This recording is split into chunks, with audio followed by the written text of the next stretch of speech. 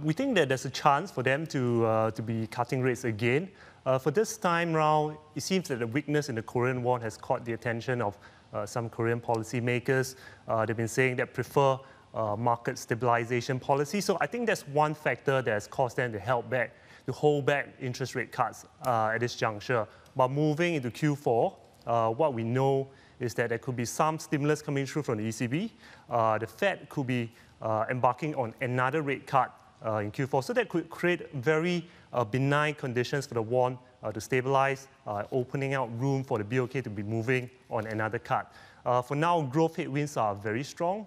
For one thing, we have an escalation in the U.S. China trade tensions that probably has a big impact on Korea because it's one of the most China is one of its biggest export destinations. Korean companies are major upstream suppliers to Chinese exporters. So if Chinese exporters are facing severe demand headwinds from the US side, then that's going to spill over into Korea as well.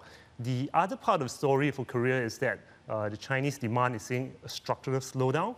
Part of it is due to the fact that debt burdens have gotten a bit excessive. There have been some financial curbs that have come through.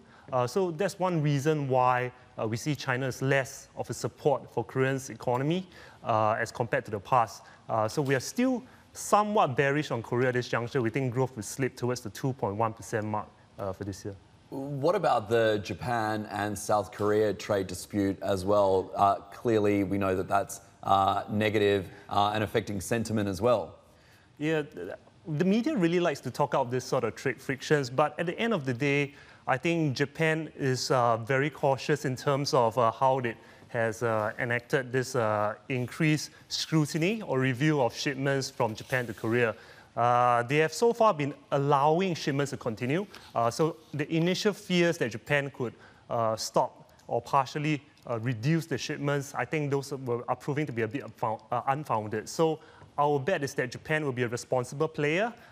They will be keen not to damage the mutually beneficial supply chain relationships between the two countries that are built out over many years. Of course, there are other avenues they'll be exploring to channel dissatisfaction with historical legacy issues, but we don't think trade will be the major way for them to be doing that.